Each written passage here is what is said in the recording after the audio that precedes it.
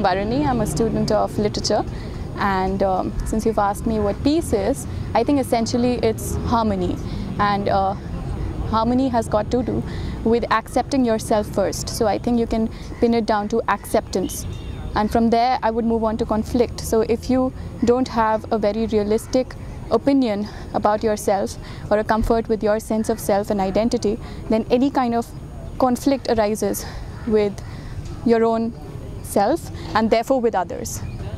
Okay. So how would you relate it to, like, you told me something very individualistic. How do you relate it to maybe a more regional, then a more national, and then a more okay, like for example,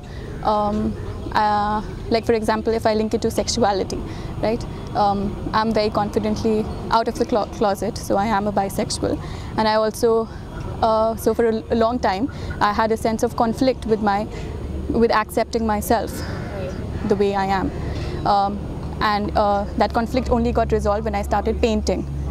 And I also have had exhibitions in the past, but it's only when I was able to discuss that earlier with a counselor, then with others like my type, that I was able to sort of come to peace with myself and then align myself with, say, the queer movement or whatever's happened with Article 377, and to then step out into the political framework. So I had to be personally, in a sense, okay or resolved, and then I was able to take that sort of a step into the political domain.